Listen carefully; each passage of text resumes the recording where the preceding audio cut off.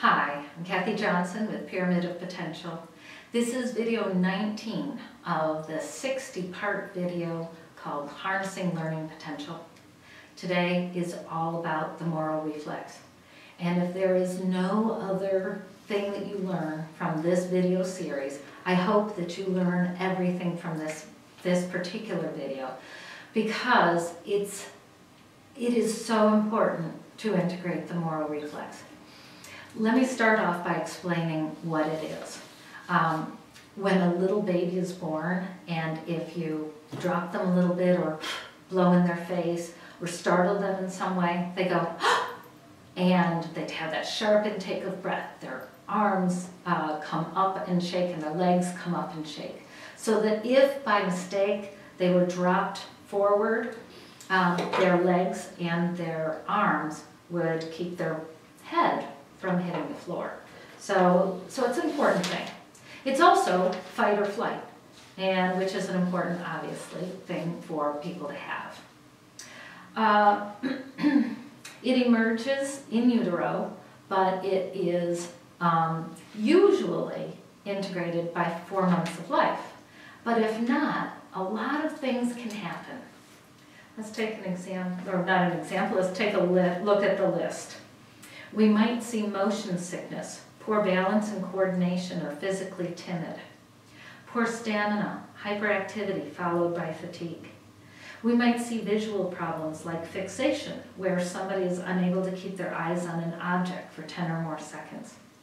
We might see excessive blinking or doesn't maintain eye contact.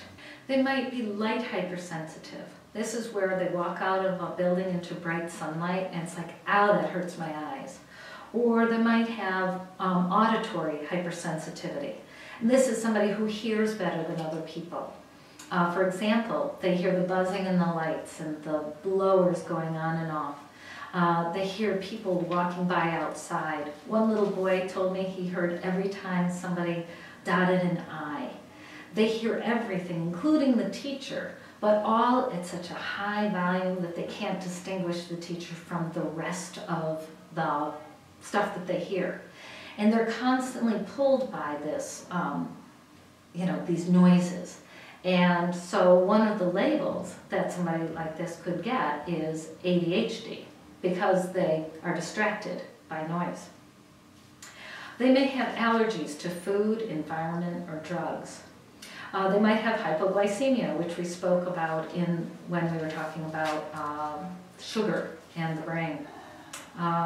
They might have anxiety, and we talked about that a bit in the anxiety video. They may have mood swings, difficulty accepting criticism, dislike of change, or emotionally sensitive. And they also may have math difficulties or difficulties with reasoning.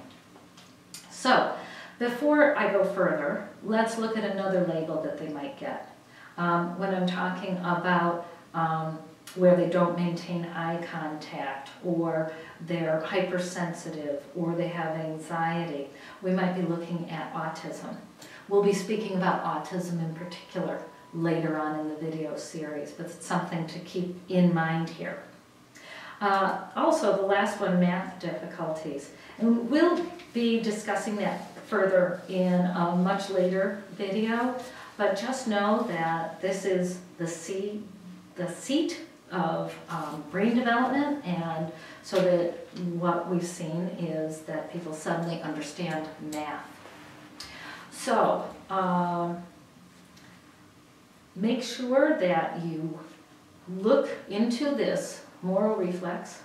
On the next slide, I'll be sharing with you the video that we share called Maintaining Brains. In there are 6 reflexes, so the reflexes that I'm talking about today minus fear paralysis.